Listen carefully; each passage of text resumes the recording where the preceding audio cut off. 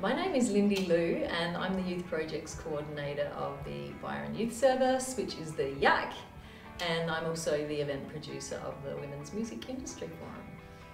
The industry has been pretty heavily hit in the last 12 months with COVID and the cancellations of a lot of gigs. So I thought, well, this is a pretty amazing thing to do. So I want to put on a Women's Music Industry Forum and have an opportunity for everybody to empower each other and share their skills. I heard about it from my mom. She actually thought that it would be a good idea for me to come out. My teacher Dirk emailed me and was like, hey, you're a woman in music, there's this Women's Music Forum. So he told me to come and I did. The reason I really wanted to be a part of this event today because nothing's been like this before in this area.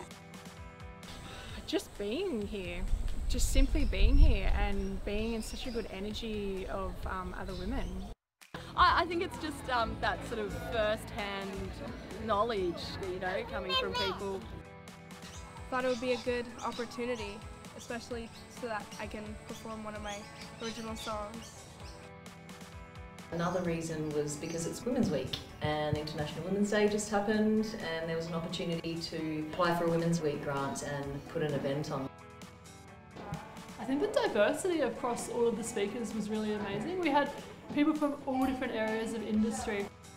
So we had Anita Columbrander from Ace Entertainment and Blues Fest busking competition. We also had Jules and Lisa from the Hussey Hicks. And we had Miss Renee Simone, who is the co-founder of Byron Bay Experience, and she's also a DJ and a singer. And we had Shiny LaFay as well, who's the music producer and independent artist of Luna Loop. I was just saying to one of the girls out there was some moments that were really unexpected, and the heart was definitely racing at moments there as well. I thought that was really special. I mean, it was incredible just having like 14-year-old girls in the audience and 60-year-old women, and that was everything in between. I don't know if there has been an event like this, and it was nice to have the opportunity, and there was like 50 women here today. Like, that was pretty cool. Hearing about all the experiences that people have had in the industry, like, it's very inspiring to hear all these stories. The music industry is crying out for women to collaborate, women to network, women to bond and create and support each other. Favourite part was definitely the young musicians or first-time musicians. I like your taste, and I know you like mine. I wanted to stay young